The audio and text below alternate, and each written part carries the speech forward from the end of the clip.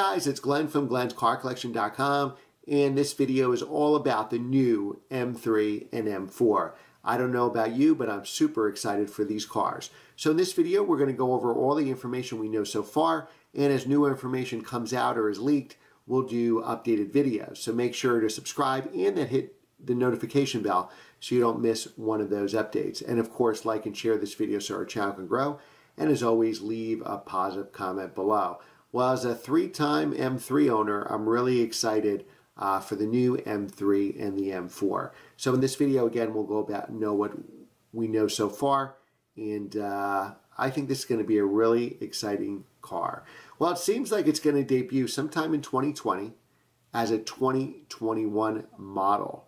Now, we've already tested the engine in this car. If you follow the channel, a few weeks ago, we tested the X3M, and that has the engine that's going to be in this car, so more on that in a few minutes.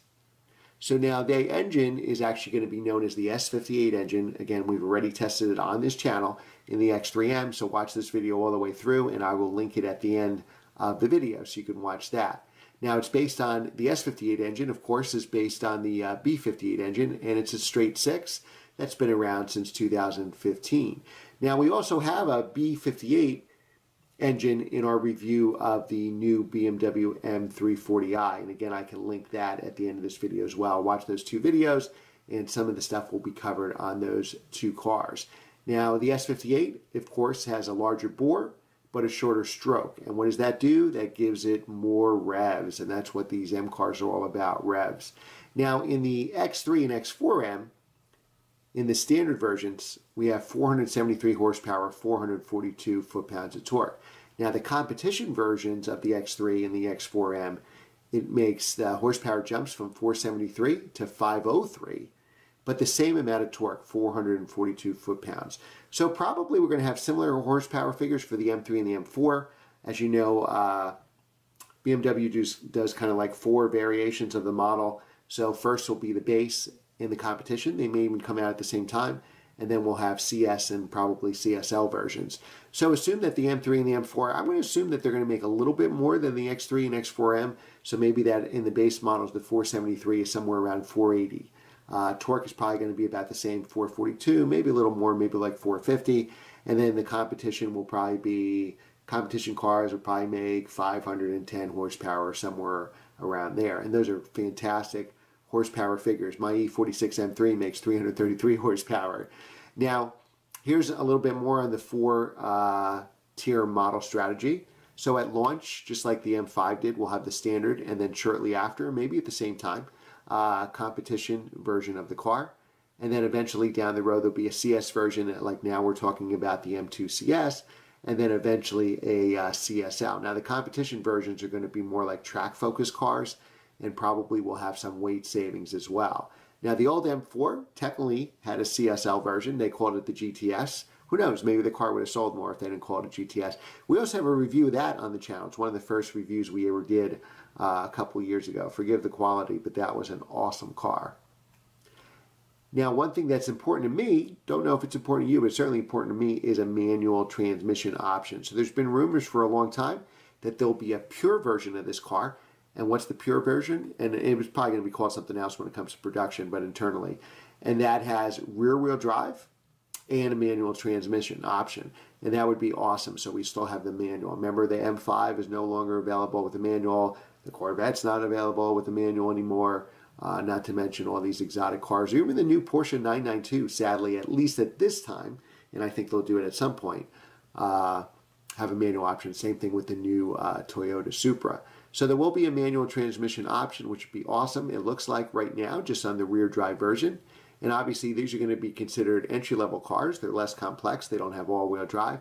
So the great news is for the enthusiast who, like me, who wants a manual transmission, it'll be the lowest priced M3, M4, which will be awesome.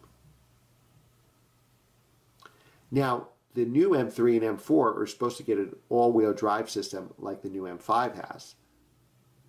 And of course, that's going to offer a fully variable torque split between the front and rear axles. But the big news is you can actually decouple the front axle entirely. And then you can do your burnouts and drifts.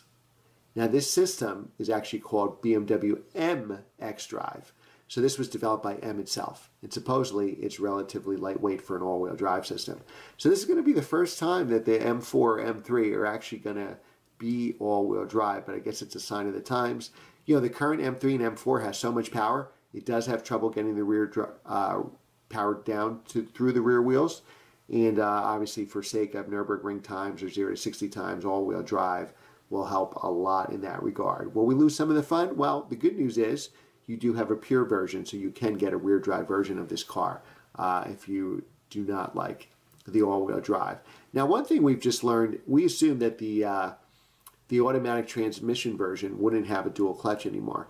It would probably use an 8-speed torque converter automatic, probably a ZF or something that's in 80-something cars. It's in the new Supra, it's in the M5, it's in the Jaguar F-Type, it's actually in my Audi S8. So it's actually a great automatic transmission. But it looks like that may not be the case, supposedly, and we don't know, this is a rumor, so I shouldn't say supposedly.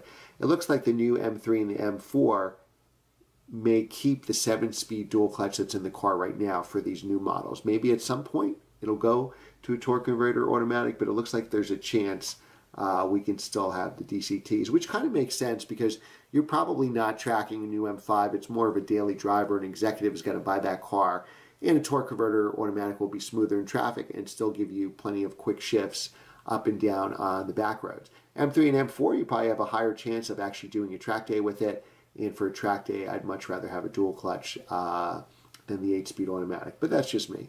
Actually, I'd much rather have a manual and then the dual clutch and then the 8-speed automatic. So that's really cool. And it looks like there's still going to be 3 versions of the car. Obviously, the M3 is the sedan, the M4 is the coupe, and the M4 would also have the convertible since it's 2 doors. There are rumors that there may be an M4 Grand Coupe. Now, there's supposed to be an M2 Grand Coupe, so that's nobody knows for sure on that, but that is the rumor. Obviously, we're going to have the big grills here. I hope they don't overdo it. I think the grills look perfect on the M340, and again, watch that video. So hopefully they don't ruin the front here. As you can see by all these pictures, some show big grills, some show small grills, but we'll actually have to wait and see. All right, guys, if you like the new M3, M4, give this video a like. Remember to subscribe and hit that notification bell. We're going to have constant updates on these cars with you.